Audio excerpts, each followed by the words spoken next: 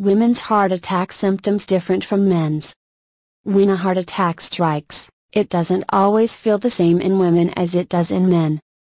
Here I am going to discuss some common heart attack symptoms in women. Chest pain or discomfort.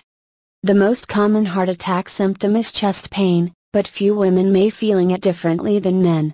It may experience like a fullness or squeezing, and the pain can be at any place in the chest, not only on the left side.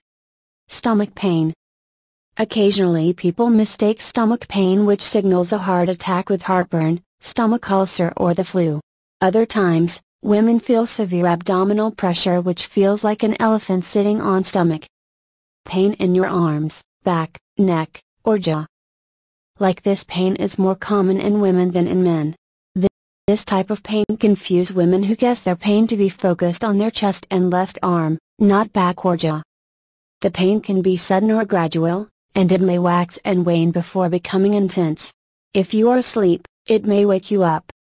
Shortness of breath, nausea, or lightheadedness.